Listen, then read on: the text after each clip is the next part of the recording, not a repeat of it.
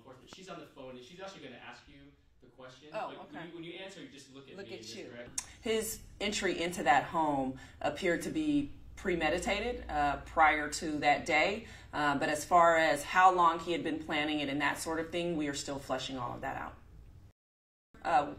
What I'm trying to say is that it is clear from the evidence at this point that it was not something that he decided to do that day or that night.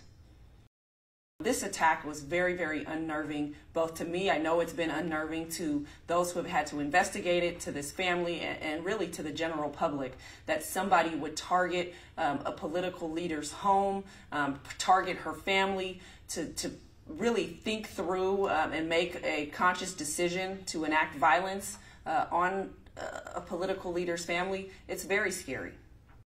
But what we do know is that after he entered the home, at some point he made his way upstairs to Mr. Pelosi's bedroom.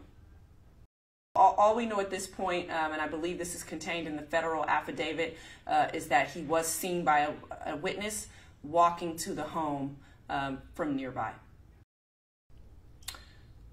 Like I said, this investigation is still ongoing. Right now, the only footage that I have viewed myself is the body camera from the officer who responded.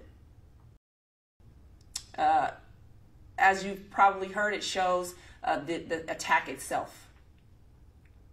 Well, it certainly appears that he researched the address. Unfortunately, as public figures, our addresses are still oftentimes made available.